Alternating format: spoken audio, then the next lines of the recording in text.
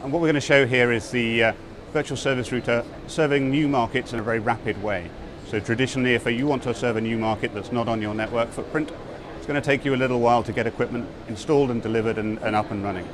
What we're going to show today is for that to happen in a very, very quick way using the virtualized service router, which is a network function delivered using NFV on top of the Nokia ecosystem. So as you see on the screen here, we've got the network map for our current network set up and running. And we're simulating a demand in a new country. You can see we're running 18 gig of traffic through. And what we're going to do now is create this router.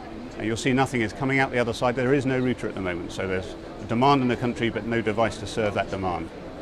So what we're going to do is flick over to the Nokia NSP product and create onto our network a brand new provider edge router. So to serve layer 2 and layer 3 services right at the edge of your network for true telco carrier networks. So we select the virtual service router. We select the servers we're going to put it onto. And then we'll give it a name.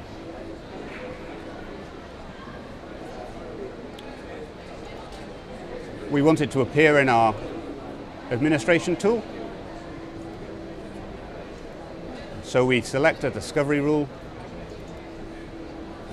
and we give it an IP address.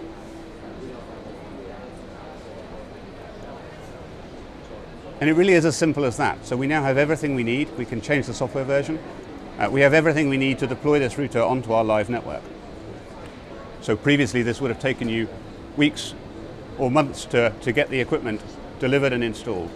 And now we can deploy it straight away onto our network.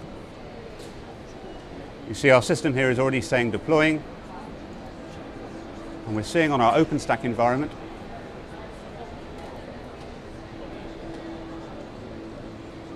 that our virtual machines are being created.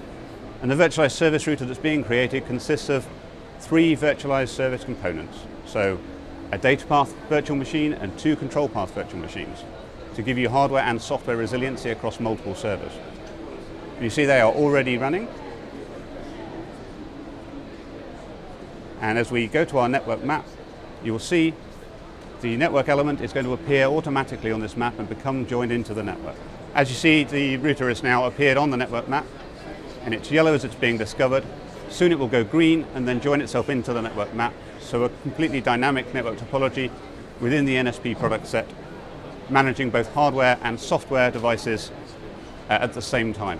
So side by side, for an operational perspective, it's really, really simple to operate. Your operations teams are going to see hardware and software elements acting and feeling exactly the same within the NSP tool. And now as we go over to where we had our demand, we see that traffic is now beginning to flow through this device that didn't exist before. So our new market is now served. Customers can now get access to the network and to services on top of this. So that is the virtualized service router. As you see, it's really quick and really easy to deploy. Very, very fast to get onto new markets quickly and start serving new customers to realize the benefits as soon as possible.